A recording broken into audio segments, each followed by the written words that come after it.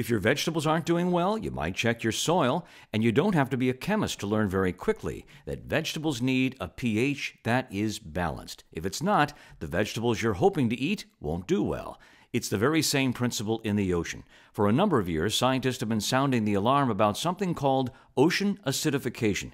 Greenhouse gases from the burning of fossil fuels can accumulate in the atmosphere, causing the ocean's pH to become unbalanced. This is the Thank You Ocean Report. In places where we're recording long-term oceanic pH data, we do see increases in the surface PCO2 of the ocean and a commensurate decline in the pH. Gretchen Hofmann is a professor of marine biology at UC Santa Barbara.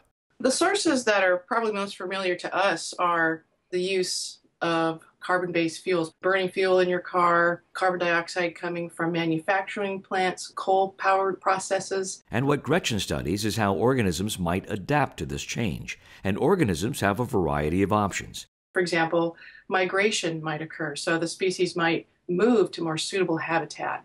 They might be able to stay in place and acclimate to the conditions, so use the tools and plasticity they have to stay where they are and reproduce. They might also be able to adapt. Rapid evolution might be possible, so the animals literally come up with a new solution to deal with warmer temperatures. Some species will be unable to adapt and could go extinct.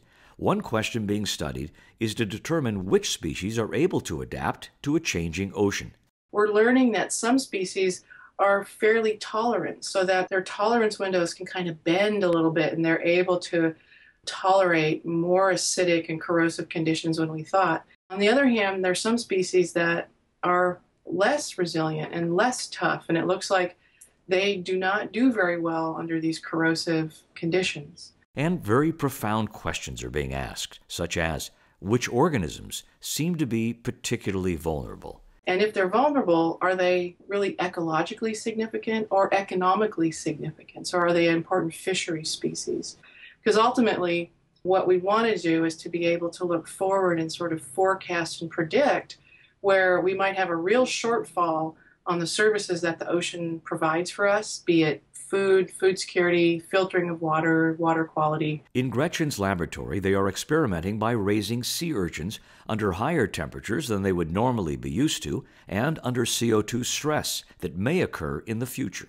We also then are going out in the environment and using sensors to try to measure present-day pH and to try to really understand what their environment is like right now, how their tolerances relate to what they're experiencing in the field, and what that tells us about where they might be going in the future and how well they'll do. The science stands a really good chance of identifying vulnerabilities in California that will have real consequences for people's jobs and for food security. The reasons Californians should pay attention is we might have some surprises coming where all of a sudden estuarine regions or parts of our coast that are already kind of vulnerable could suddenly take out a really important stock or a fishery and change recreation and food for our state.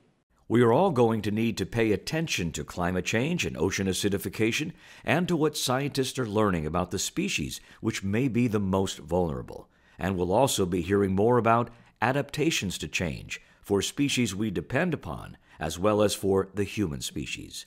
My thanks to Gretchen Hofmann. Remember, the ocean takes care of us. Let's return the favor. To learn more, please visit thankyouocean.org. I'm Jerry Kay.